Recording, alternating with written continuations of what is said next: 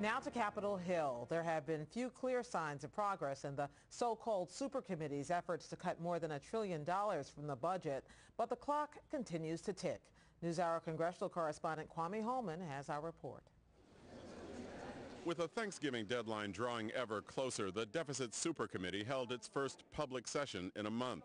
Well, I thank the co-chair. But Republican Congressman Jeb Hensarling of Texas, a committee co-chair, made clear just how tough the job is. The challenge before us remains that we must find quality health care solutions, quality retirement security solutions for our nation at a cost that does not compromise our national security, does not compromise job growth in our economy, and does not mortgage our children's future.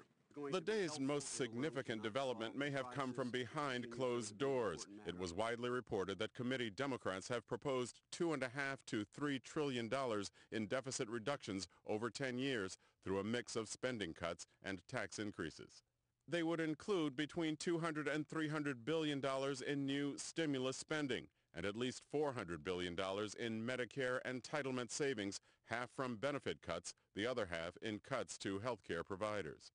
The issue of what to do about entitlements like Medicare was fodder at today's hearing for the head of the Congressional Budget Office, Douglas Elmendorf. Entitlement programs, mandatory spending is a growing share of federal outlays, in some cases growing rather rapidly. And without addressing that path of spending, it would be extremely difficult to put the budget on a sustainable path. But outside the hearing, Democrats at a Capitol rally underscored the political risk of any changes to Medicare. Hands off Social Security, Medicare, and Medicaid. And Congresswoman Jan Schakowsky of Illinois said there are ways to save money without cutting benefits. People during their working lives put money into Medicare. All of that comes out of their Social Security benefit, the premium for Medicare, plus they pay co-payments. The very idea that we would not touch a hair on the head of millionaires or billionaires and yet cut benefits for older Americans is really a moral issue. In all, the committee is supposed to find at least $1.5 trillion in deficit savings over 10 years and make its recommendation by November 23rd for an up or down vote in the House and Senate. Failure to propose a deal or to win congressional approval will trigger $1.2 trillion in automatic spending cuts. Half of those cuts would come in defense spending. But Defense Secretary Leon Panetta warned against any such mandate at a Senate hearing last month. If we pulled that trigger, would we be shooting ourselves in the foot? We'd be shooting ourselves in the head.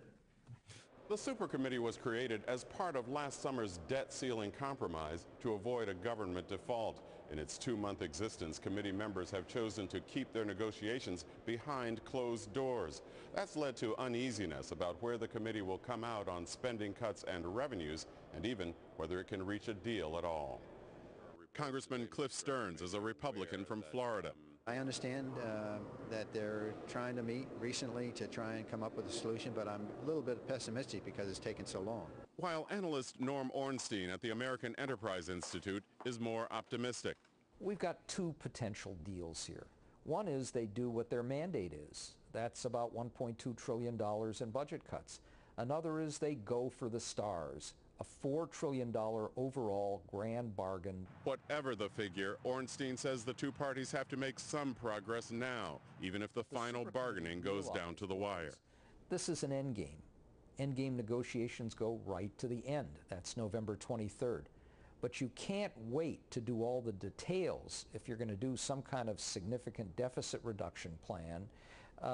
You've got to get a lot of it in place and then cut your deal, if you can reach one, right at the 11th hour. This joint committee stands adjourned. In the meantime, the committee will continue behind-the-scenes negotiations. Its next public hearing is scheduled for November 1st.